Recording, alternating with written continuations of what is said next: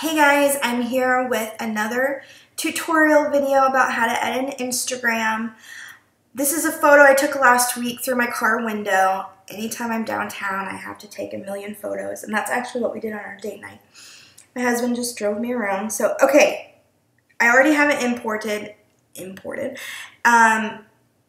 Use your finger, because I like the whole photo to be in there.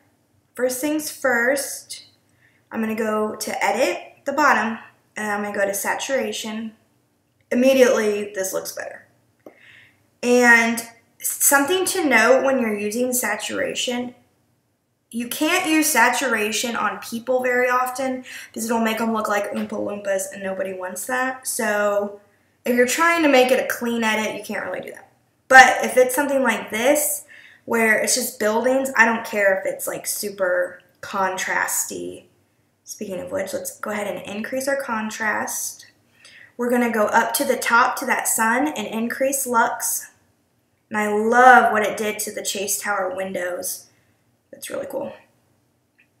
Okay, and then let's see what it does if I take down the highlights. Oh yeah, if I take down the highlights, it makes that blue just a little bit more dark. I like that.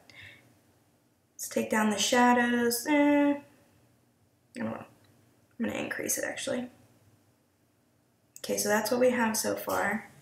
I don't mind the red of the stoplights being like blurred out like that. I like that. And then I'm going to sharpen it, and then let's see.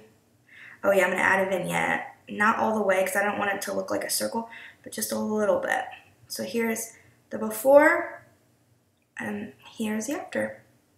Thanks for watching.